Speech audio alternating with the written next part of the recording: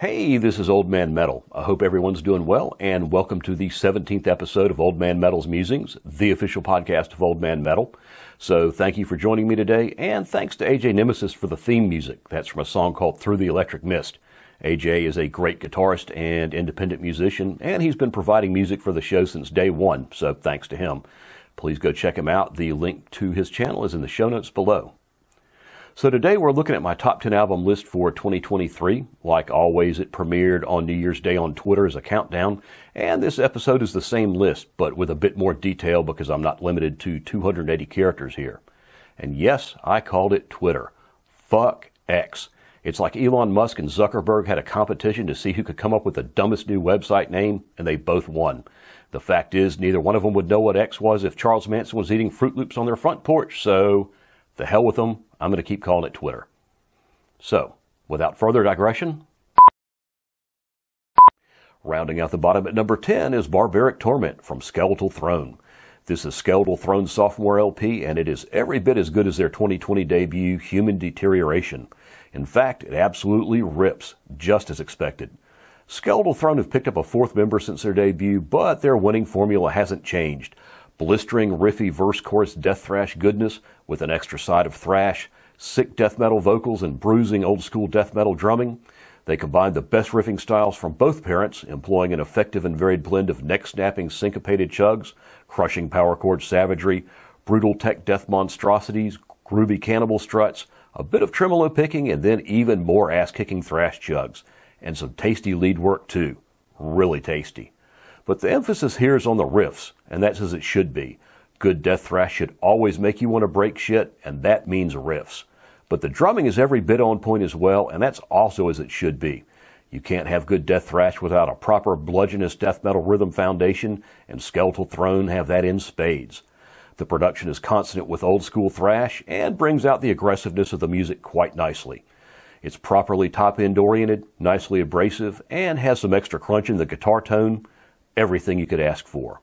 Vicious, battering, and razor sharp. If death thrash is your bag, this one cannot miss.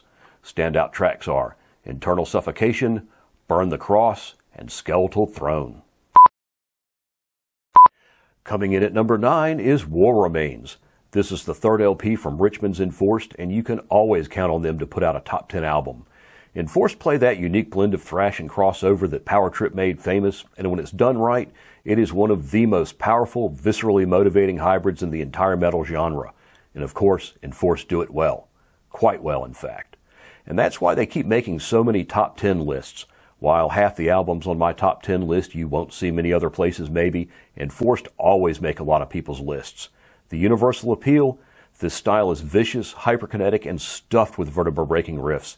It takes the best riffing from thrash and crossover, like high-impact down-pick palm-muted thrash riffs and big weighty power chord bruisers, plus just a bit of Bay Area new wave of Britishosity, and that unique maniacal, bouncy, syncopated crossover chug riffing. Then they mix in some of the sickest mid-song thrash crunch breakdowns this side of the 80s. They put all that on top of high-velocity, punk-influenced thrash drumming, and then spike it thoroughly with ripping thrash leads, piercing tremolo abuse, and top it all off with pissed-off scouring powder and whiskey crossover shouts. The result is undeniably, irresistibly, catastrophically metal as fuck. Standout tracks are War Remains, Hanged by My Hand, and Nation of Fear. Taking the number 8 slot, we have Into Nothingness. This is the second LP from Germany's Wilt, and they play some great death metal that lands about midway between old-school Swedish death metal and modern bolt thrower and asphyx spawn battle metal. There's a good bit of old-school Swedeth around nowadays, and a growing amount of bleak, austere, grinding, war-themed death doom like Hail of Bullets, and the latter certainly has its roots in the former to some extent, but I've not really seen anyone deliberately blend the one back into the other like this. There are some passages that are clearly one thing and some that are clearly the other, rather than the entirety being a homogenized blend of the two styles. Of course, given the very obvious musical talent of everyone involved, and the fact that they quite clearly know what the hell they're doing, plus the completely complementary natures of the two styles, you'd expect this approach to work, and it does work, and the result is rather grand and crushing.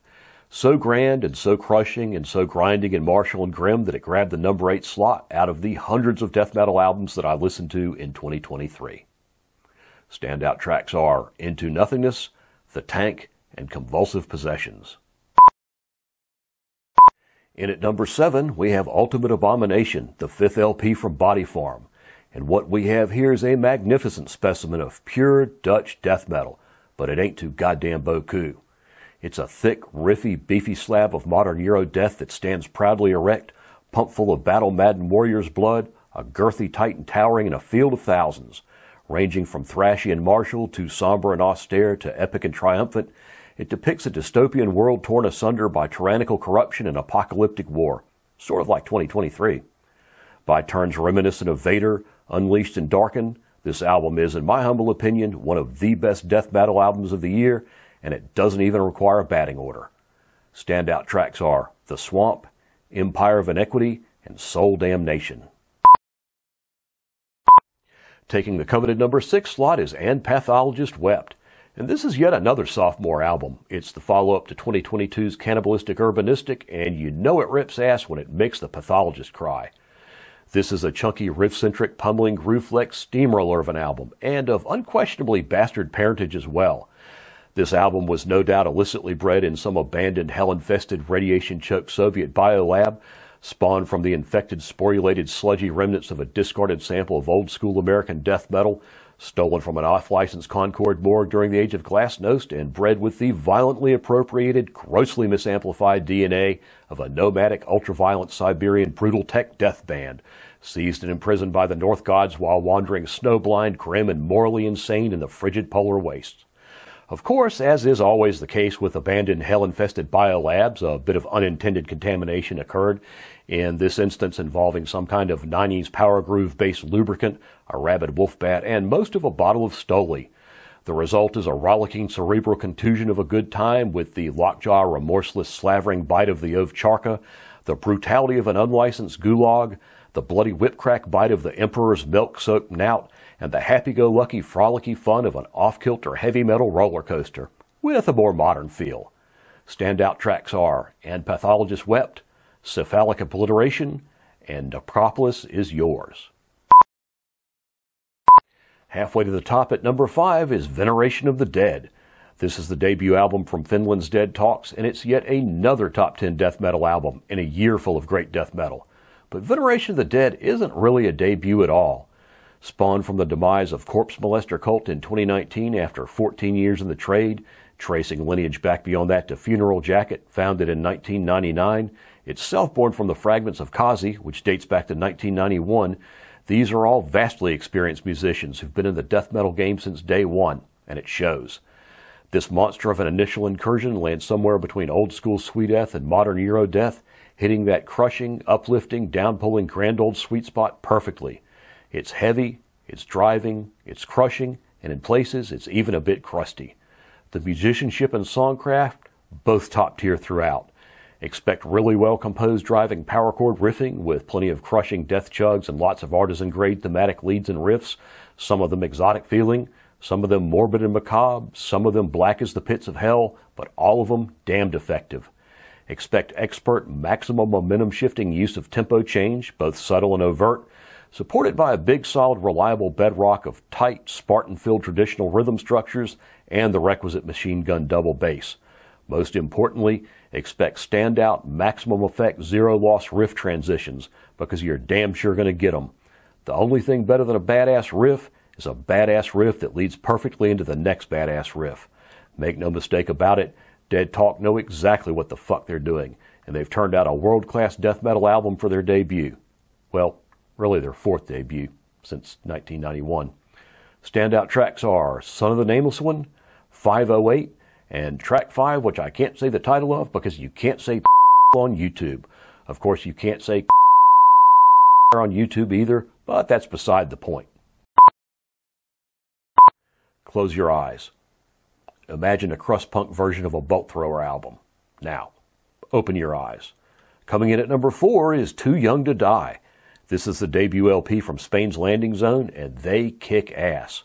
For all that I always call this list the top 10 metal albums of whatever year it is, every now and again a crust punk album will make the list, like when Dispit took the number 7 spot in 2021 with Total Death Total Live, or when Wolf Brigade's Run with the Hunted took the number 10 spot back in 2017. The fact is, sometimes the crust punk album will be right in my wheelhouse, and I'm not going to exclude it from the list over the fact that it's not metal. If I like it, I like it. And that's the case here with Too Young to Die. Just as modern bolt throwers spawn battle metal, that's what I'm going to call it from now on because war metal is taken. Just as stuff like Hail of Bullets, Just Before Dawn, and Creeping Flesh rely heavily on tempo changes, forceful field changes, and non-traditional thematic elements in order to evoke a bleak, chaotic, death-strewn war hell, so does Landing Zone employ exotic leads, doomish velocity throttling, and dialogue and other samples, blending them with a high-octane, bulldozing, overdriven crust punk bass to form an alloy that we might call battle crust were we so minded, invoking the horror, futility, and surreality of the U.S. military intervention in Vietnam. Standout tracks are Blinded Eyes of Sorrow, Speed of Light, and Drowning. Taking the number 3 slot, we have Glacial Domination from Frozen Soul. Frozen Soul, out of Fort Worth, Texas, burst on the death metal scene in 2021 with their debut LP Crypt Device, following a demo, 2 splits, and 2 singles. And in my little corner of metal Twitter, it seemed like it got a pretty good reception. Some people elsewhere dragged it for not bringing anything new to the table, which may be a fair cop, I guess. Personally, I really liked it. It made my honorable mention list for 2021, but it didn't quite make the top 10. It took an effective, simplified approach to death metal, visceral, jungle rot style, less is more meat and potatoes riffing, and an autopsy-esque use of tempo and pacing, with nods to old-school Swedeath in the production, drumming, and the tremolo picking style. Now, Glacial Domination, as good as the debut was, this is a big step up, all the way up to number 3. Everything is better.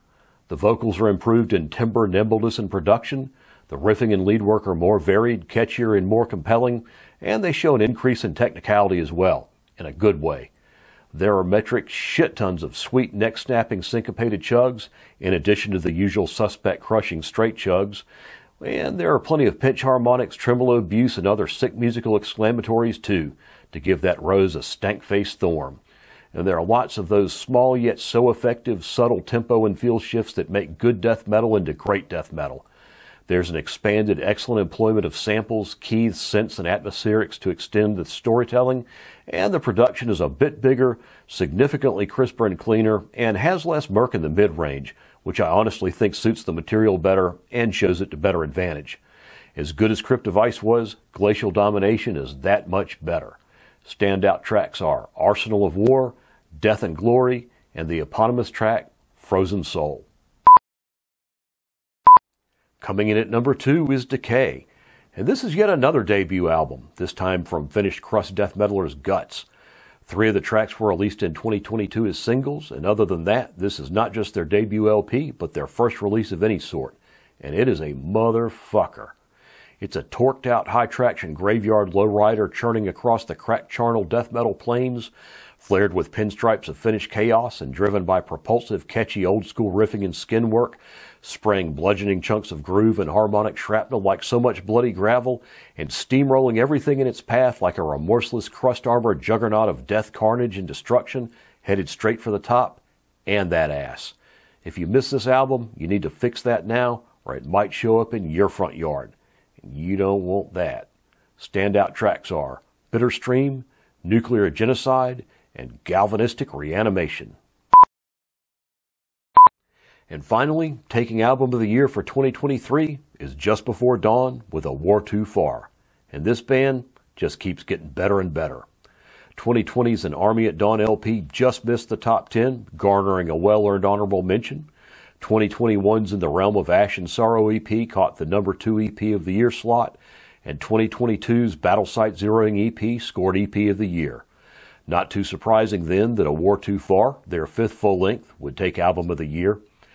Just Before Dawn is one of those abandon all hope ye who enter here battle metal bands I mentioned during the Landing Zone segment, adherents of the bleak, austere, grinding, war-themed death doom style that I referred to when discussing Wilt earlier. Music that, as I've said elsewhere, embodies the horror, brutality, triumph, and despair of war, by combining martial, desolate, and epic elements of old-school Swedish death metal, modern Eurodeath, and classic Asphyx-style death doom.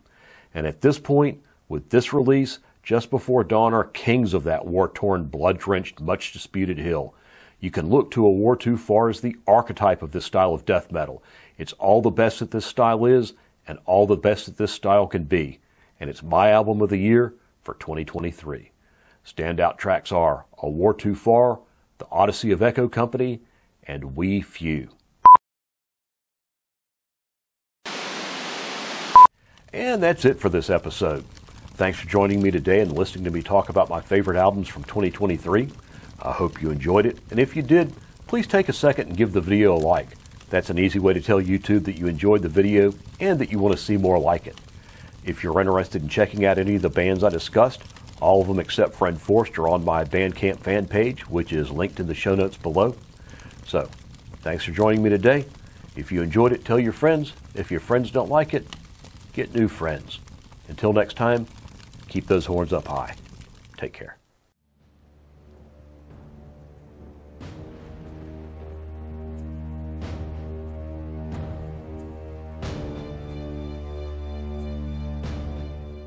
Standout tracks are Son of the Nameless One, 508, and track 5, which I can't say the title of. Oh my God. Oh my God. Oh my God. God damn it.